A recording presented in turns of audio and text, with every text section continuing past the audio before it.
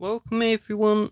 The first new feature with Stage Manager is if I swipe out here, you can change your windows into more sizes than you could compared to the iPadOS 16.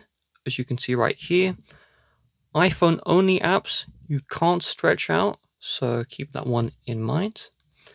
They've also added this feature where you can move the windows for the Stage Manager in virtually anywhere on the screen. In the past, it would either lock to the right hand side or lock to the left hand side. I'm going to add multiple apps so I can show you the next feature.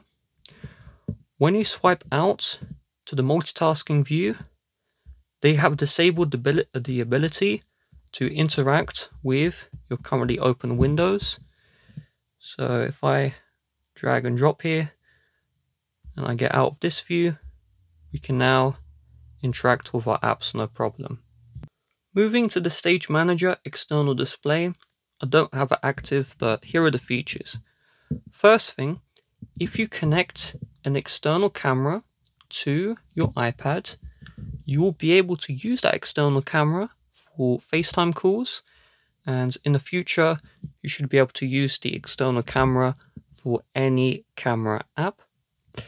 On top of this, when you go to the lock screen wallpaper will show on the external monitor as a screensaver, but you will need to interact with the iPad itself to unlock the device. Also, the control center here, many people want to play audio from their iPad when connected to the external display. Apple has not added this feature with iPadOS 17.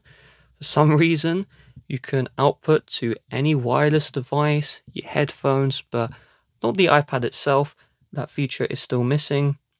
And the device support for Stage Manager and Stage Manager external display has remained the same. So iPad Air 4, iPad 10th generation, they both miss out for no reason. Here is everything new, and if you enjoyed, please leave a like. I told you the features and no fluff. Bye bye.